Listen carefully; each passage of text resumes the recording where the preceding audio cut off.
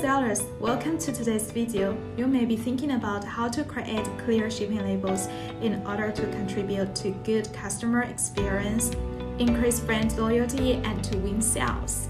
To display the information you'd like to, for example, adding a label note, fragile image, or an image you also like to show on your label, take a look at Big Seller shipping label template, and you can choose one that best satisfies your needs.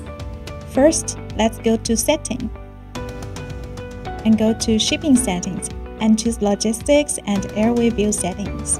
Then select the platform. For example, you can choose Shopee, Lazada, TikTok, Tokopedia, and so on. For example, here we choose Shopee. And then choose a site. You can choose Indonesia, Malaysia, and so on. Here we choose Singapore. And then click on the Edit button. And secondly, click on Change. And select Customized Shipping Label. And then on your right part, choose the information that you'd like to show on your shipping label. There are 3 types of templates. And these 3 template types differ in the way of displaying info. For example, type 1 looks like this, and here is type 2. And then it's type 3. Here we choose type 2. Below you can choose the font size. The standard one is 7. And also you can choose the item type.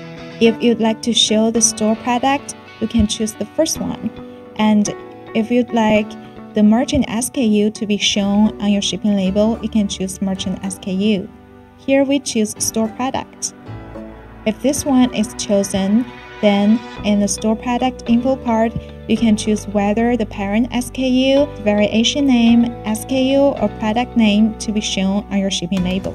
Here we choose all of them to be shown on the shipping label. So previously we haven't chosen the merchant SKU to be shown on the shipping label, so this part, the merchant SKU info part, is gray. So we cannot choose the SKU name, shelf, or title info to be shown on the shipping label. But if you have chosen the merchant SKU, then you can choose these 3 kinds of information to be shown on the shipping label. Then it's about other info part. You can also choose whether you'd like the quantity or total quantity, product number, and so on to be shown on your shipping label. For example, we choose product pictures to be shown on the shipping label. And if you don't want the product pictures to be shown, you can click it again to cancel this part. You can also add extra label information, such as fragile message, label note, and other image, and so on.